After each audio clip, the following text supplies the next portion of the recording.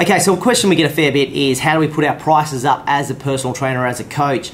And the answer, I mean, there's many different ways in which you can do that, but the obvious one is to get better at what you do.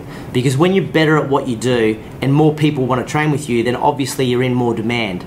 So if you're in high enough demand, you can charge more money and people will still want your products and services. We just look at anything that's, an iPhone. Well, the reason an iPhone is so heavily priced these days, almost $2,000, is because people want it. It's got a great camera and it's got great features. It's got all these great things that people want that maybe a $300 or a $400 phone doesn't offer.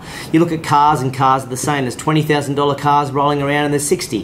Why do people invest in 60 when they could have one for 20? Well, it has all these different features that people really want. It could be the safety features, it could be performance with the engine, it could be a bunch of different things, right? And it appeals to different people out there.